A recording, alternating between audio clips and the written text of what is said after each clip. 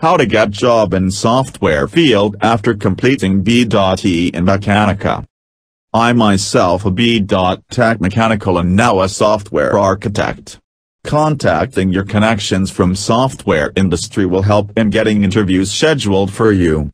You'll probably go through various interviews and such iterations will follow. Then you will land up realizing that you need to gain knowledge before you apply for any job. So I'll suggest you learn a programming language like PHP, R, Java, HTML5, JavaScript or any other language of your interest. Download some of the examples and create some PoCs on your own. This will make learning as a fun and will build confidence in you. I assume your decision of shifting from mechanical to software is final, well thought of, and you want to spend enough time in software industry doing programming.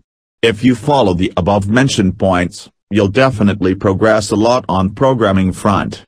You can have a look at this Ranjan Kumar's answer to what independent projects you have completed while being a software developer.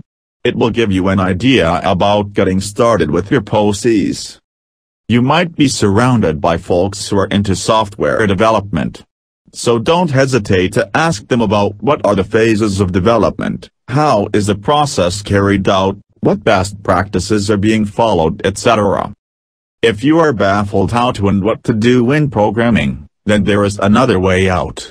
There are many companies in India which hire freshers based on their potential. Aptitude test usually forms the basis of such selection. They train them for a couple of months, general training common for all or project specific, it varies.